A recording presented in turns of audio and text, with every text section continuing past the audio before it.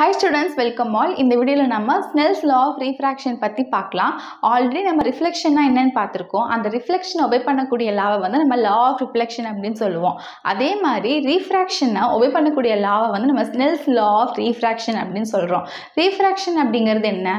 ஒரு transparent மெட்டீரியலான class R water இருக்கு. அதுல லைட் ரேஸ் வந்து ஃபால் ஆகுது. படும்போது ஒரு அந்த பட்டு பெண்ட் ஆகுது இல்லையா, லைட் ரேஸ் வந்து ஸ்ட்ரெயிட்டாக வருது, இப்படி ஸ்ட்ரெயிட்டாகவே போகாமல் அதில் பட்டு பெண்ட் ஆகுது இல்லையா, தட் ரே பெண்ட் போகக்கூடிய அந்த ரேவை தான் வந்து நம்ம ரீஃப்ராக்ஷன் அப்படின்னு சொல்கிறோம். வரக்கூடிய ரே வந்து இன்சிடென்ட் ரே. எந்த பாயிண்டில் படுதோ இந்த கிளாஸ் ஆர் வாட்டரில், that point is called as point of incidence. பட்டு பெண்ட் ஆகக்கூடிய ரே வந்து ரீஃப்ராக்டட் ரே அப்படின்னு சொல்லுவோம்.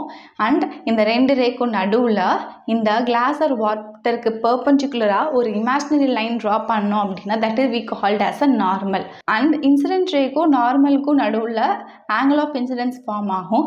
அதே மாதிரி நார்மலுக்கும் ரீஃப்ராக்டட் ரேக்கும் நடுவில் ஆங்கிள் ஆஃப் ரீஃப்ராக்ஷன் ஃபார்ம் ஆகும். சரியா? ஸோ இந்த bending of the ray we called as a refraction. Refraction of light rays as they travel from one medium to another medium. Air அப்படிங்கிற மீடியம்லேருந்து கிளாஸ் அப்படிங்கிற மீடியத்துக்கு பாஸ் ஆகி வருது. அப்படி வரும்போது it obeys the two laws. அந்த ரெண்டு லா என்னன்னா, first law is the incident ray வரக்கூடிய ரே, refracted ray பட்டு பெண்ட் ஆகக்கூடிய ரே, அண்ட் நார்மல் அந்த இமேஜினரி லைன் நார்மல் எல்லாமே at the point of incidence all lie in the same plane. Same plane அப்படிங்கிறது இந்த கிளாஸ் இல்லைனா வாட்டரான டிரான்ஸ்பரண்ட் மெட்டீரியலில் மீனிங் பண்ணுது.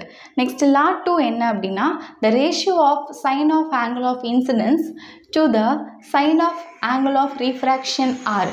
அதாவது இந்த sin I by sin R which is equal to the refractive index. refractive index நம்ம denote பண்ணுறது mu மூலமா of medium which is constant. so mu அப்படிங்கிறது refractive index. refractive index அப்படிங்கிறது என்னன்னா, ஒரு மீடியமில் வந்து எவ்வளோ அமௌண்ட் ஆஃப் லைட் வந்து ரீஃப்ராக்ட் ஆகுது அப்படிங்கிறத வந்து refractive index அப்படின்னு சொல்லுவோம். So mu is equal to sin I by sin R. இந்த ரெண்டு லா ஒபே ஆச்சு அப்படின்னா we call it as a Snell's law of refraction. Okay students, என்னோட சேனலில் நான் பயாலஜி, ஃபிசிக்ஸ், கெமிஸ்ட்ரி எல்லா கான்செப்ட்டுக்கு கவர் ஆகிற மாதிரி ஸ்டாண்டர்ட் 6 கம்ப்ளீட் பண்ணிவிட்டு ஸ்டாண்டர்ட் 7 ஃபஸ்ட் டேர்ம் முடிச்சுட்டு ஸ்டாண்டர்ட் 8 ஃபஸ்ட் டேர்ம் போட்டுகிட்டே இருக்கேன். நான் போகிற நிறைய வீடியோஸ் கண்டிப்பாக உங்களுக்கு யூஸ்ஃபுல்லாக இருக்கும். உங்களுக்கு கண்டிப்பாக ஏதாவது டவுட் இருந்துச்சு அப்படின்னா கமெண்ட் செக்ஷனில் கேளுங்க.